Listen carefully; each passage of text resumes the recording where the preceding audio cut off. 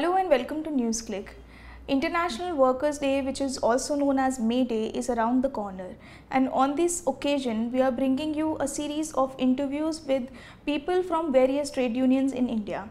Today we have with us from CITU Dr. Hemalata. Hello ma'am. So to begin our discussion, I would like to ask you, what are the general condition of workers in India in terms of their job security and minimum wages, since we are witnessing that fixed term employment, that's rule is being pushed.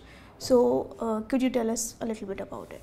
Actually, even as the Government of India Labour Ministry admits, more than 93% of workers in our country are in the informal sector, unorganized sector, where they don't have the protection of labor laws like the Industrial Disputes Act, Factories Act, etc. So only 7% workers are in the organized sector, where there is some sort of a protection, legal protection. But even where the legal protection is there, all the laws are not being implemented. And for the unorganized workers, minimum wages are not there. The demand of the trade unions has been that minimum wage should be not less than 18,000 per month, because the Government of India has agreed to the recommendation of the 7th Pay Commission of minimum wage of 18,000. So whatever they have recommended, the minimum wage should be applicable to all, and on that basis all the trade unions have been demanding minimum wage of 18,000, which is not being implemented, not even 18,000. In the unorganized sector, workers are getting as low as 5,000, 6,000, etc. for month. And no labor law is implemented. They don't have any job security at all today.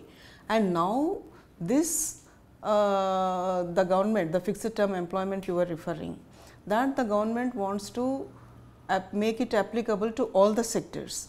In 2003, the government, BJP government at that time, Vajpayee government, they have issued a notification making fixed term employment. Then when there was an opposition from all the trade unions and there was strong resistance, after the UPA government came to power in 2007, that has been withdrawn. But again, after the BJP government came to power in 2015, they have issued a notification, and then all the trade unions again opposed that, but 2016 they have made it applicable to the textile and garment sector, saying that it will create jobs, employment generation. What type of employment generation is not known. They say that it is seasonal. So some workers will be employed for that particular 3 months, 4 months, 5 months, 1 year, like that, and then after that they will be automatically removed. But then despite the resistance, they did not withdraw that, and in 2017 they have extended it to the made up sector. That is, in addition to the garments, towels, bed sheets, etc., that also will be covered under the fixed term employment. And now they have extended to all sectors. In March, they have issued a gazette notification which says to all sectors it is applicable. So the argument that the textile and garment industry is seasonal, if that was seasonal and you want to apply it to seasonal, all sectors are not seasonal. So it is not for seasonal or anything, it is not for employment generation, no new employment is being generated. And earlier they said that because large number of women are working, it will be a transformative measure, and women empowerment, it will facilitate women empowerment. So large number of women will get, already they are there. What will happen is women will be employed on fixed term basis and they will be automatically removed. No notice is required, no compensation is required. So once the term is over, you are automatically removed from service. So that way what they want is to enable the employers. It is a measure to ease of doing business index, to improve that. Already when India climbed from 130 to 100, they were saying that we want to be in the top 50. And for that they have decided to take up some 90 measures related to labor law reforms, and this is one of that, nothing but that. So, it is not going to generate any new employment, it is not going to improve the conditions of the workers, rather actually what it is going to do is harm the interest of the workers. And because the implementation of labor laws, it is dependent upon the organization. If you are organized and fight, you are able to get at least a few of them implemented. Now, fixed term employment will not enable you to get organized, because you will be under threat. So, you will be thinking that if I do not form union, if I do not fight for my rights, maybe I will get renewal of my employment. I am getting employment for 6 months, maybe it will be renewed for another 6 months. So, it will discourage, it will threaten organization, and it will facilitate non-implementation of labor laws and help the employers, not the workers. So, in the Modi government, India has seen 2 successful general strike by workers, a joint platform of the trade unions, of center trade unions, big trade unions, and a 3-day Mahapadav in Delhi in November 2017. What has been the result of all this? Result in the terms of government going back on its anti-labor reforms has till now not taken place. The thing is that the government is going ahead with its privatization measures, the government is not implementing this minimum wages, etc., contract labor. They are trying to going ahead with amending all that. They are amending the Contract Labor Act also. Already the Code on Wages Bill has been introduced in the Parliament. The Code on Industrial Relations Bill is ready. They wanted to implement in the Parliament. Till now they have not been able to. We can say that because of this pressure, that has not been introduced. The Code on Social Securities has been made, it is ready, and it has been kept in the public domain. The trade unions have given their opinions, it is under discussion. And latest, the last one, the Code on Occupational Health and Safety and Working Conditions, now that also has been made ready, and it is also placed in the public domain. So, all these things are not to extend, if any statutory measure is taken, if any law is being done, means formulated, it should be to extend the benefits to the workers. But all of these codes are not intended to increase the benefits or widen the coverage of the workers under these laws, to bring curtail the benefits, existing rights and benefits. It will become very difficult for them to form unions, it will become very difficult for the workers to go on strikes, and it will be no formula based on the Indian Labour Conference recommendations for minimum wages has not been included in the Code on Wages Bill. So, nothing is there. So, it is only to facilitate the employers, to benefit them and curtail the rights of the workers. The government is going ahead, but after the Mahapadav, the joint trade union movement also, against the budget there were demonstrations. Immediately after the budget was presented in the Parliament, there were joint demonstrations all over the country, and against fixed term employment on 2nd April. In Kerala, all the trade unions, 16 trade unions, in addition to the central trade unions, some state level trade unions also have come together, and they have gone on 1-day strike, and the CITU has called upon all the working class. So, in many states all over the country, protest demonstrations were held against this fixed term employment. So, the struggle of the working class will continue. The joint trade union, all the central trade unions will meet in the first week of May, because other trade unions were busy with their own programs. In first week of May, all the central trade unions will, except BMS of course, will meet, and then they will formulate the future course of action, including already Mahapadav has decided to go on multiple days strike, indefinite countrywide strike, and in preparation to the indefinite strike, multiple days strikes and sectoral strikes. The sectoral strike of the scheme workers after the Mahapadav on January 17th, it was a very big success. 60 lakhs scheme workers, most of them women, have gone on strike, and around 20 lakhs were on the streets in protest demonstrations. So, these sectoral strikes and struggles are going on, and in addition to that, we are planning for a multiple day strike and preparing for an indefinite strike.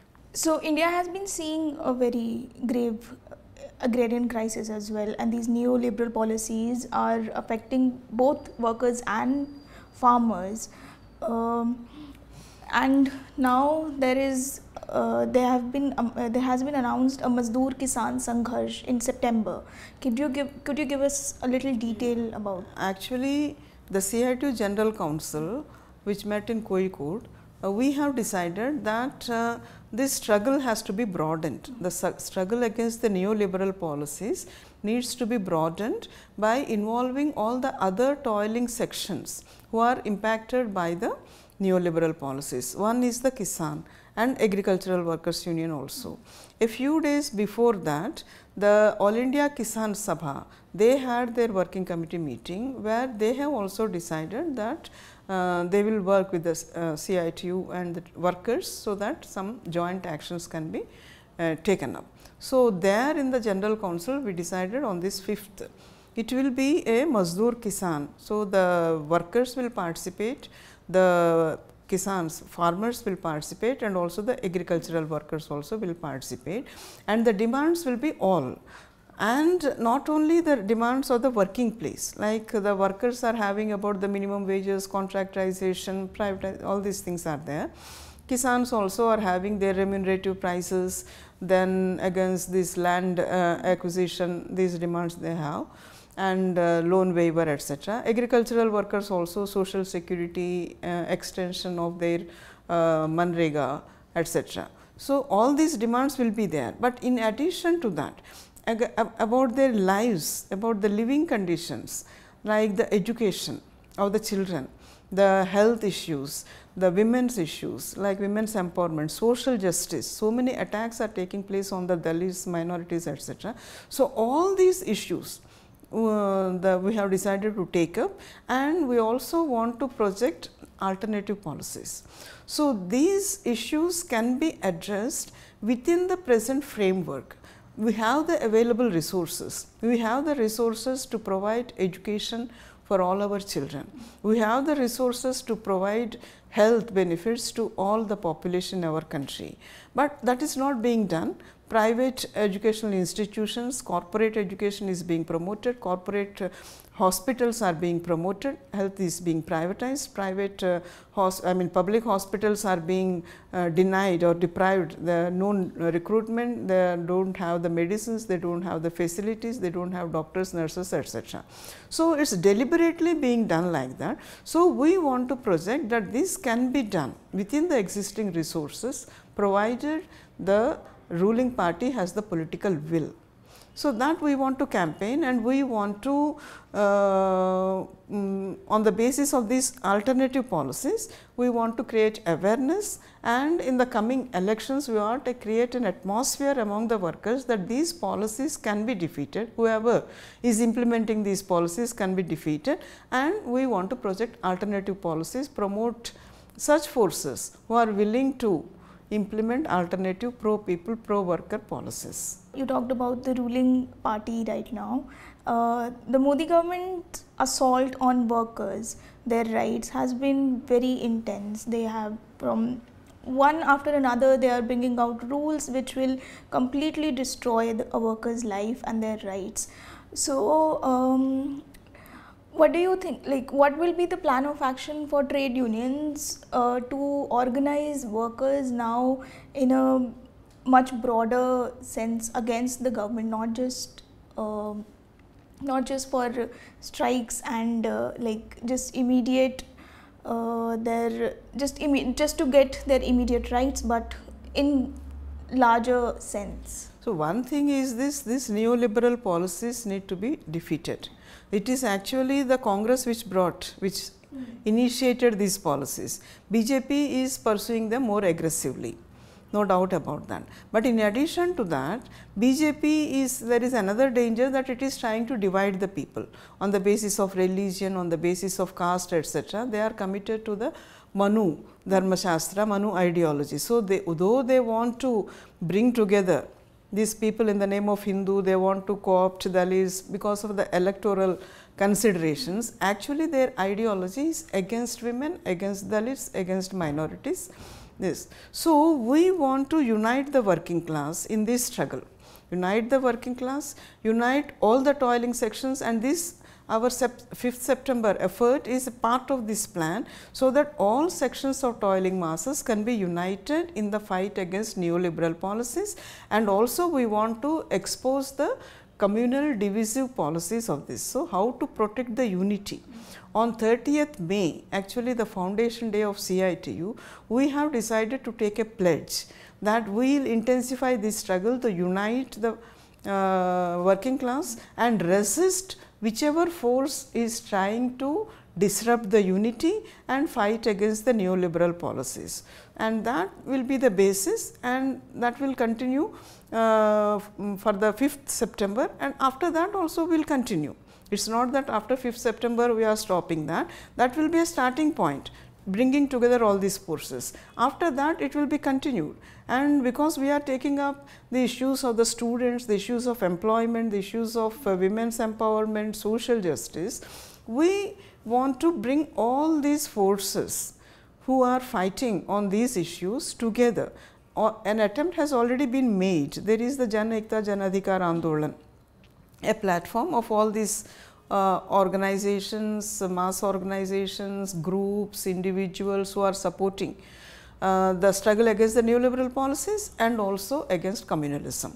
This is a broad platform. They are going to have demonstrations against the Modi government, exposing their activities, how what the promises they have made and how they failed to fulfill these promises, and how they are pursuing the same policies. On 23rd, on the occasion of 4 years of Modi government, they are having a protest demonstrations from this platform, and CITU will play an active role in these demonstrations. There will be a 1 week long campaign before that. So, we gave a call to all our state committees to play an active role, mobilize all these sections in these things. So, there will be this platform also. We want to from different platforms, joint movements, we strengthen joint movements against these policies. Thank you so much for sharing your thoughts with us. Thank you for watching NewsClick. Please continue to watch NewsClick.